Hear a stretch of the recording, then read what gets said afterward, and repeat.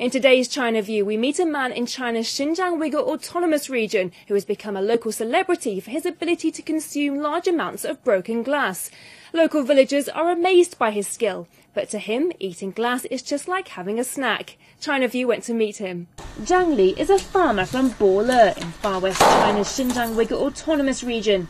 He may not lead a very unconventional life, but he does have a very unusual diet.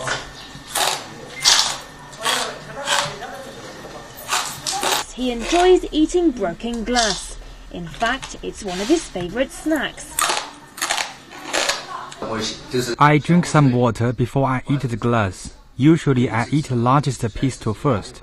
The smaller pieces are easier to swallow.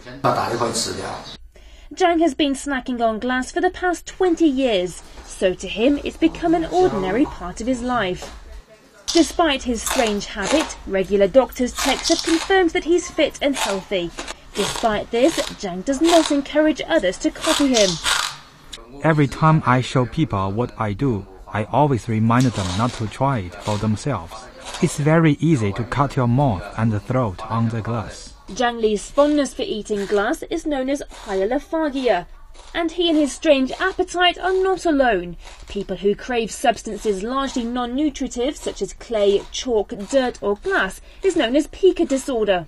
There are different variations of pica, as it can be from a cultural tradition, acquired taste or a neurological mechanism, such as an iron deficiency or chemical imbalance.